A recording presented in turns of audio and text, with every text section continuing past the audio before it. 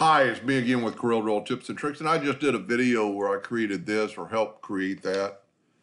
And I started thinking I'm going to probably get some slack over that video, but it would still be my preferred way to do it. The other way to do it, and you could do this pretty much with any font, we're going to left click, right click, and you see the part we need to weld. So we need to do like we just did in the last video, break it apart, and then select it all again and convert it to a curve so we can weld it so those pieces are gone. And then we're going to make that font white by left-clicking our mouse.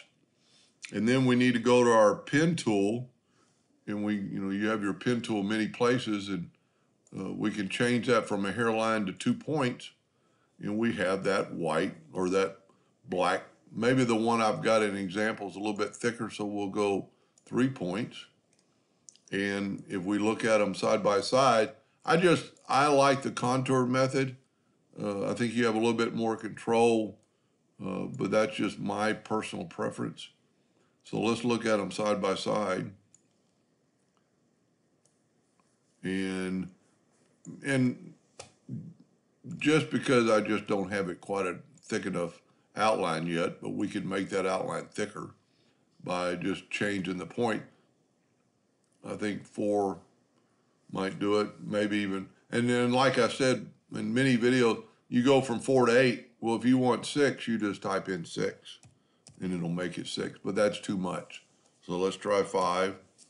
Still too much. And see, this is the part I really like the other method because I've got a little bit more control. You're going to have some sharper, like right here, you get a flat edge where you have a sharp edge.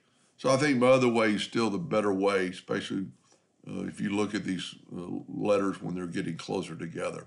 But if you're using just a thinner base line, it wouldn't really have a preference because it's going to be the same. Anyway, hope that helped.